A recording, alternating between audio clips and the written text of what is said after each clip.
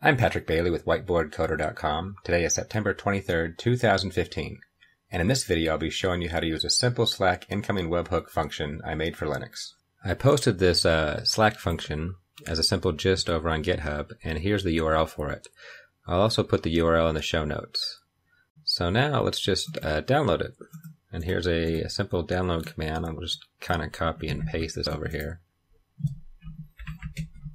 So I'll just do a wget on it, and I want to put it in etc.net.d slack functions. And then here I'll just post the URL to get the raw information from the gist. And that should download it. So now let me go open it up here and go over it briefly. Make this a little bigger. There we go. Okay, so now if you actually try to run this, this is just a function to help you post stuff to a Slack room you already have. So the first thing you need to do is actually go in here and replace this Slack URL hook with your own. So what I've done here,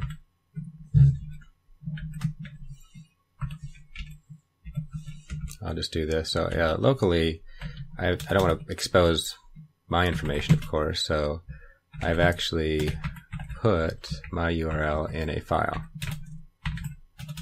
at this location. And that should grab it. So now that I got my Slack URL, it goes here and just gives me a few simple variables. So I can,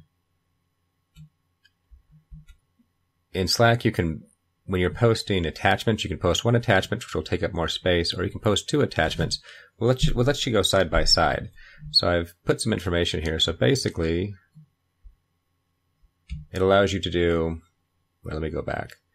It allows you to do the single title and message, or it allows you to do the two titles and message, which will be side by side. So you'll see that when I post it. Now, then all it does is I have an info, good, warning, and bad, and they take the same number of variables, and it just changes the color. Info is gray, good is green, warning is yellow or orange, and danger is, of course, red. And it will take let's go look at the variables here so you can see it. So it'll take a username that you want to post this information as, an emoji that you want this, if this username has an emoji, it'll use that emojicon that you have to have in Slack.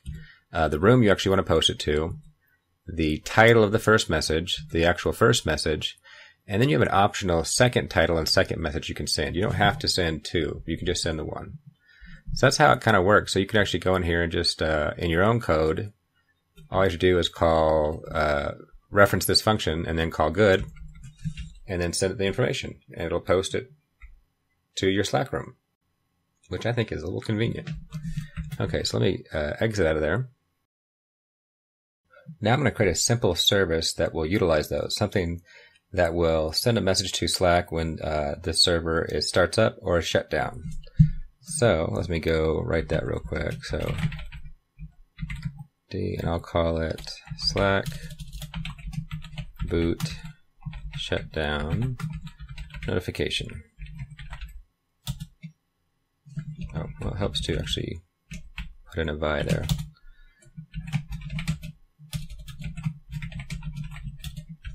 Now, I've already done this before, so I'm going to copy and paste and kind of go over it.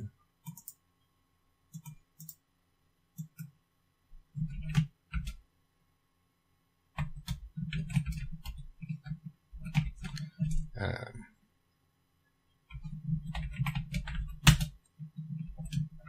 not going to do that. Okay. There we go. So I'm sourcing my file, my function, the Slack functions, and then I have a username called OpenStack, and I've already put an emoji called OpenStack on my Slack room, so I'm going to use that. It'll use that, and I'm going to post to a room called DevOps.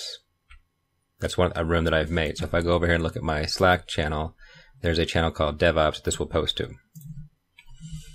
Now what this is going to do, it's going to get some simple information. So it's going to say, here's the title of the first thing. Oh, if I do a start,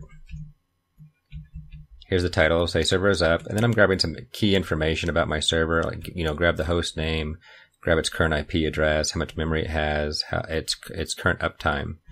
And then in the second piece of information, I want the drive status, how much, what drives do I have, and how much information, how much storage is being used. Just whatever information you kind of want, you can put that. That's just some information I threw in. And then actually here, normally I would just do good, because I'm not actually testing if anything's bad or anything. I'm just saying, I'm just giving information. Or I could actually just do info, I guess, but good. Yeah, it depends what you want. But just for this test, I'm doing all of them. I'm doing info, good, warning, bad, just so you can see the difference. But it's actually sending the same information. So there's the username, the emoji, the room, the first title, the first message, the second title, the second message. And if I scroll down to stop, it's going to say the server is shutting down, and it has the similar information. It has the IP address, memory, uptime, but it doesn't have the, I guess uptime on a start is kind of dumb. But anyway, I guess, anyway.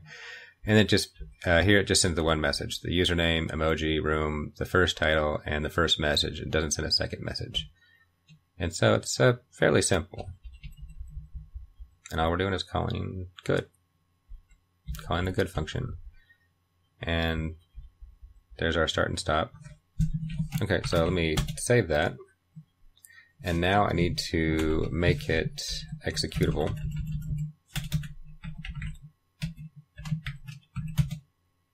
And then I need to add it as a service. So I can do sudo update rc-d Slack. Oh.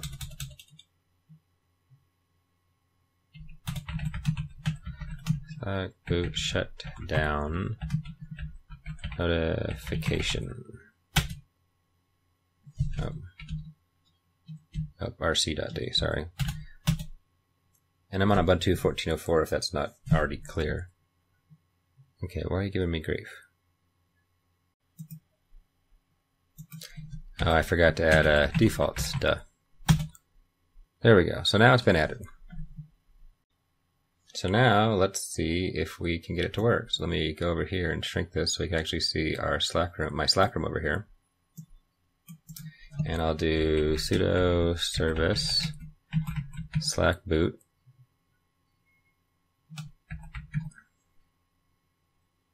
And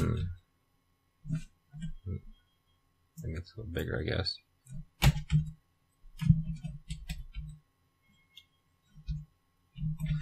Sudo service slack boot, and we'll do start.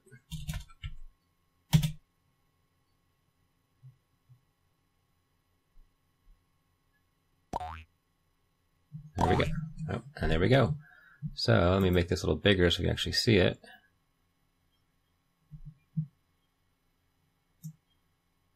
There we go.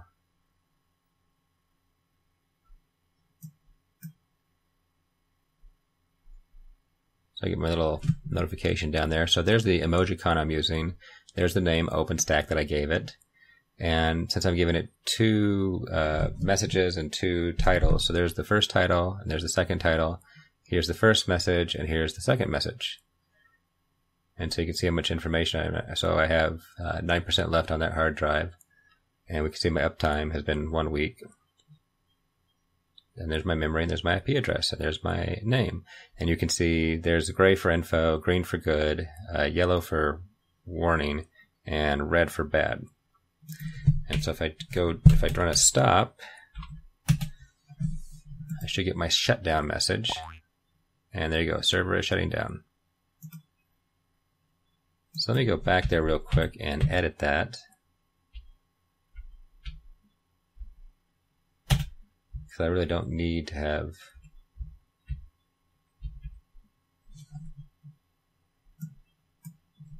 some of this. Okay, so I really don't need uptime, so I'll just comment that out for now, and I'll just make it informational. It's not good, it's not bad, it's just info.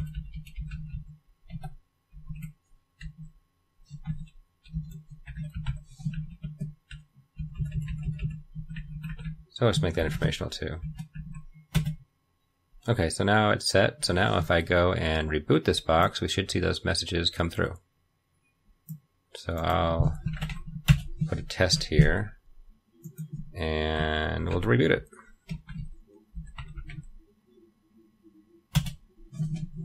So it's rebooting, and I should get a shutdown message.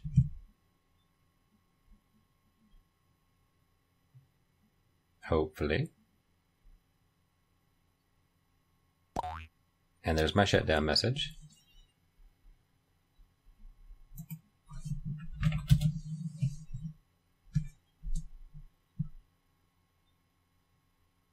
And it won't repost the emojicon unless if it's still in the same continuity, I guess. That's why these are all stacked up together.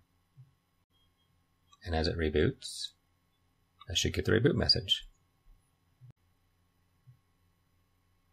And there we go, finally. So there it is starting up, and there's my startup message. So it all worked like I wanted it to. So anyway, there's the Slack function I made. It's a simple script. Go and grab it and modify it, improve upon it, hopefully make it better.